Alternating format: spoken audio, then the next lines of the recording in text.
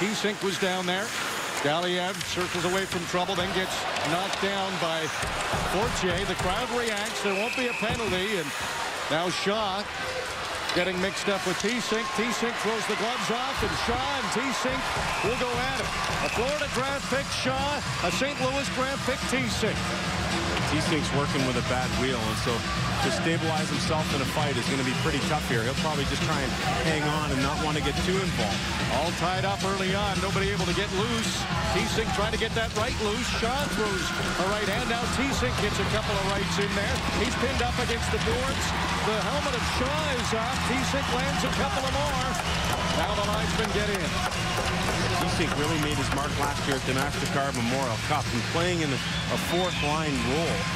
Still able to get drafted by St. Louis because of how smart a hockey player he is. He reminds people a lot of his line mate in Stephen McCauley.